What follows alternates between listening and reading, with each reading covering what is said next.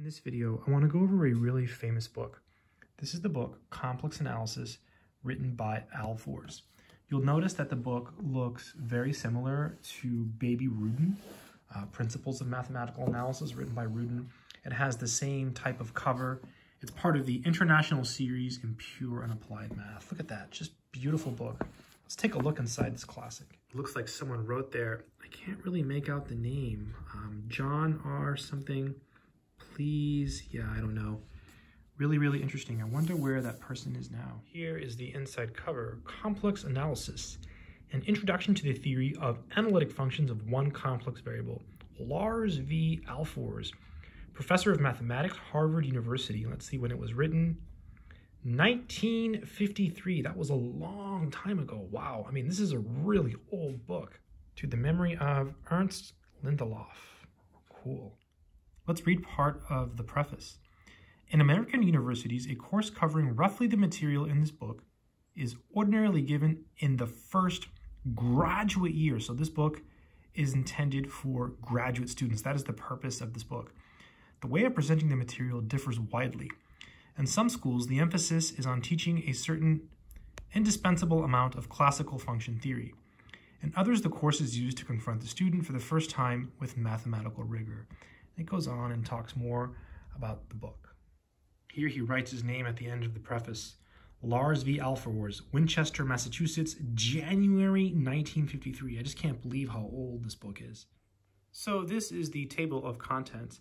And, you know, even though Ahlfors says that this is, mainly written for graduate students, as an undergrad, you can actually read and learn from this book. Now, this is a very rigorous book, so keep that in mind before jumping into it. It starts with complex numbers. Lots of stuff there. I mean, quite a bit of information. And then it goes on to complex functions. Really, really nice. Here we have complex integration. Then chapter 4 is on infinite sequences. You see, a lot of these topics you cover, in an undergrad course. It's just not all of them. A lot of them are more advanced.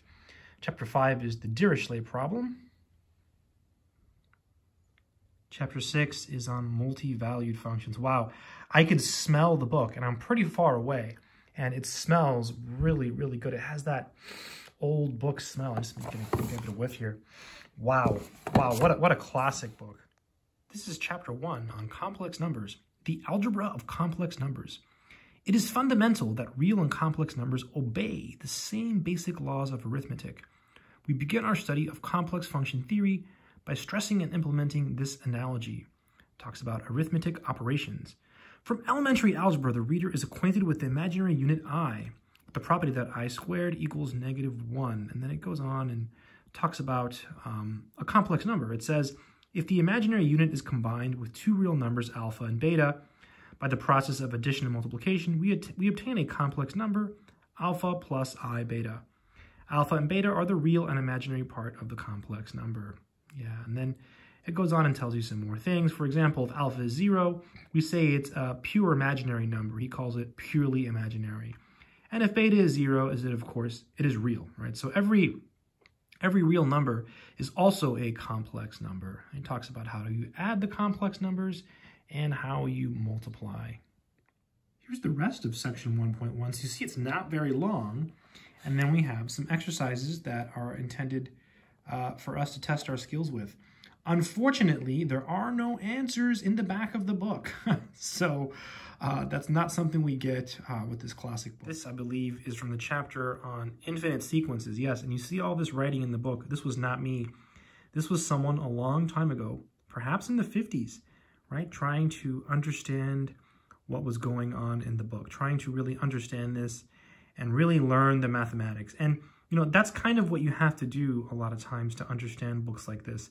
This is a very, very rigorous book. I mean, it's not big, but it's rigorous. It's very comparable to Rudin. I mean, even the cover. I mean, look at the cover. If you've seen older versions of Principles of Mathematical Analysis by Rudin, I mean, it's the same color and everything. It's part of the same series, except this is the complex analysis version. Here you can see that whoever was using this book to learn struggled a little bit, or at least, they were making some comments on the side. typically I use a piece of paper for stuff like this, and I will write in the book, but it depends on the book. Like I probably wouldn't write in this book, mainly because, you know, it's so old and I don't know, it's a classic book. But in a lot of the newer books, depending on the book, you know, I'll circle stuff. But for stuff like this, you know, maybe a piece of paper is better. Here it introduces the Cauchy-Riemann equation. So this is something that every single undergrad who takes complex variables will learn relatively near the beginning of the course. So again, even though this book is, you know, primarily written for graduate students, there is a lot of undergrad material covered. At the same time, it's comforting for people to know that, you know, it's a grad level book that covers undergrad materials. So, you know, if you go to grad school, you'll see a lot of the stuff you learn as an undergrad, you know, pretty much almost all of it will come up again. So it's worth reading for undergrads also, especially if you can find like an older used copy on the internet. I don't know if this book is still in print. Like, I don't know if it's, you know, still out there.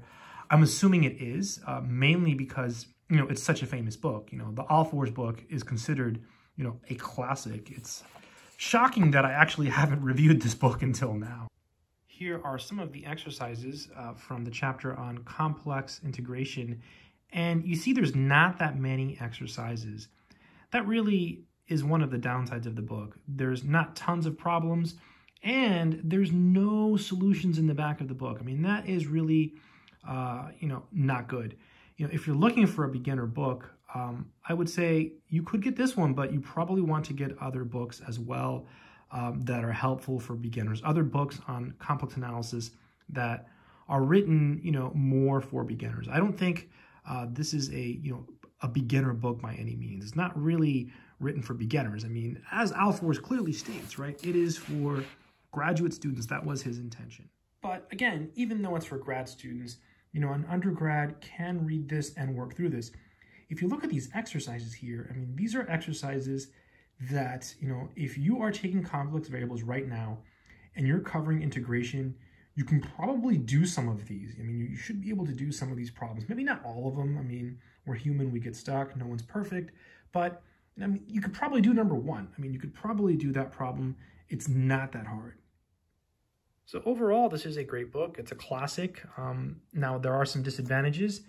It's not as easy to read as a lot of the other complex analysis books out there. And it doesn't have answers to the exercises. But still, you know, it's kind of like a piece of history, right? It's an old book. It's a classic. It's one of the, you know, nicest treatments there is out there. It has a lot of information. I mean, this book has a ton of info. It's a rigorous book. It's kind of like Principles of Mathematical Analysis in that sense. It's one of those old school rigorous books. If you're trying to learn complex analysis, should you get this book? I would say yes, but also get other books. The book by Brown and Churchill is also really good, and it's much easier to read than this one. Or the book by Saff and Snyder is also very good. And it would be, you know, a really good complement to this book. Again, the book is Complex Analysis by Ahlfors. And I don't know if this is the first edition. I would have to Google it to see when the book was published. But again, this one, let me just look, is from 1953. So it might be, but again, I don't know. Lars Ahlfors, Harvard University. Really, really old school. Good luck.